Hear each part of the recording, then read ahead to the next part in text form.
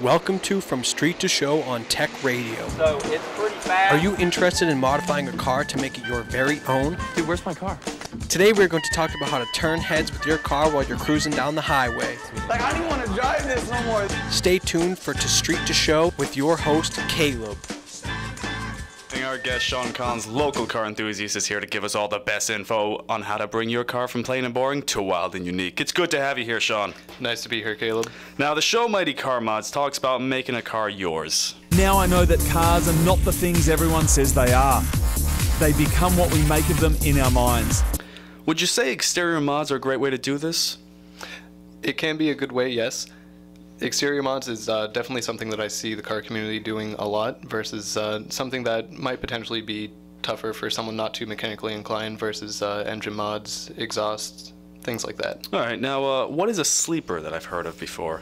So the term sleeper comes around from a lot of earlier cars actually that had more premium engines than typically put in a family sedan. A good case of this is the Taurus Show.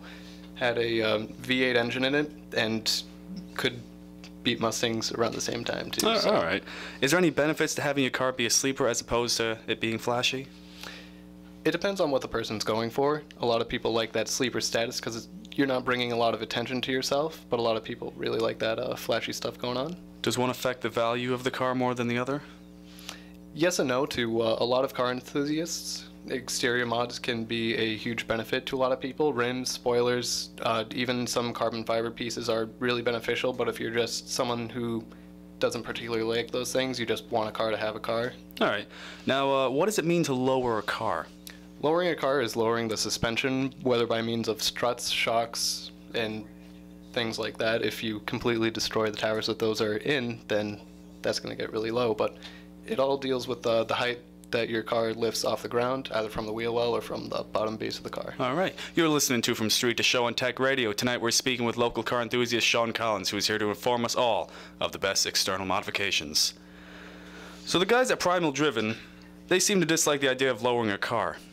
Alright, so you want to lower your car. Let me give you 5 reasons and examples of why lowering your car will kind of pretty much suck. What would be one of your reasons for why it's a terrible idea?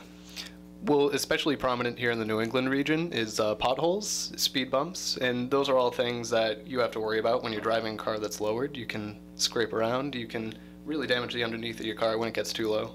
Definitely. So some believe that exterior mods are a great way to start for people interested in cars. What are your thoughts? Yeah, definitely. If you're not too mechanically inclined, as I've said earlier, then exterior mods can be a way for someone to get into modifying their cars. It's all about what they want. So, bringing back to lowering a car, when it comes to actually doing that, what should we watch out for?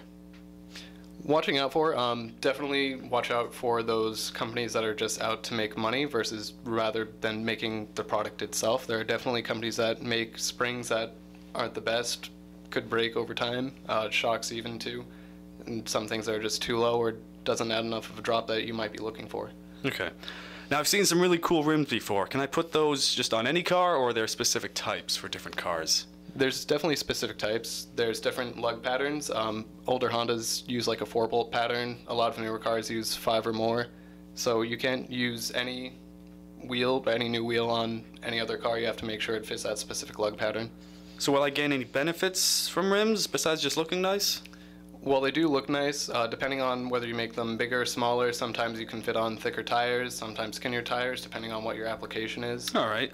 So, yes or no? Can exterior mods affect performance? Yes.